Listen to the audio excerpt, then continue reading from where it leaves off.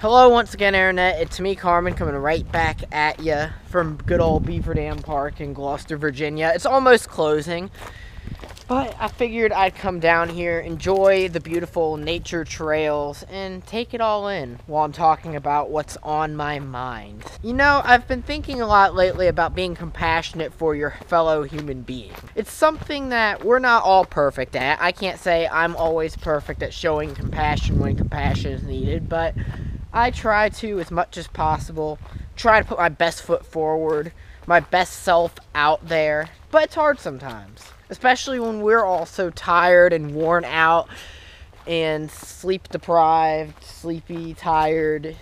Doesn't make for necessarily the most understanding of pretenses. Now that being said, we should try to get the right amount of sleep and try to make sure we are well nourished, we're keeping up with ourselves, and that our needs are attended to. With thinking about that, we also have to remember all of the other people around us who are very tired, very out of it. There's a lot going on around us in our world. You go to a place like this, you wouldn't really think it, but we have so much going on in our lives. Just think about everything, even if it's not you, maybe a friend of yours, everything they have to do in their life, or a family member who works maybe 2 jobs to keep food on the table, or whatever example. Not everyone is in those scenarios. Some people have barely anything going on with their lives just because of pure circumstance. But the point I'm trying to make is, I guess we have to be understanding and excusing. I think that's the closing bell. I should probably turn around now. Of other people's circumstances. And at the same time, we have to be forgiving of ourselves. Now, what does it mean to be forgiving of ourselves? It means to not be so hard on ourselves when we do mess up, we do something wrong, because we are human. We make mistakes. That's the nature of the game.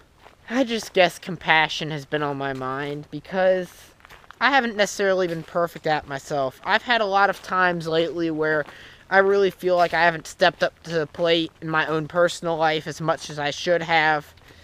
And I think it's something we're all working on every day. Even if we're very compassionate people already, I think it's always something that can be worked on. How much compassion we show to the world. Well, I guess it would depend. Maybe if you're the Dalai Lama or you're just a very good person, which I don't really know if we're able to judge ourselves like that. I certainly don't think I could judge my compassion like that. Just say, okay, I've done all the good I can do. It's just time to stop doing good. I don't think that's something that's really that easy to judge. I don't know, guys. I don't have all the answers, but I actually made this video because I wanted to start a discussion. I want to hear what you guys have to say in the comments below about compassion. Compassion for ourselves, compassion for other people. This is sort of a catalyst to get some discussion going on the topic. I think compassion is always a good thing to talk about, and we can rarely ever have enough compassion. Thanks for watching, guys. If you like this video, be sure to leave a thumbs up. All of my social media links are in the description below. Have a happy Friday. This is just a quick one. Peace out.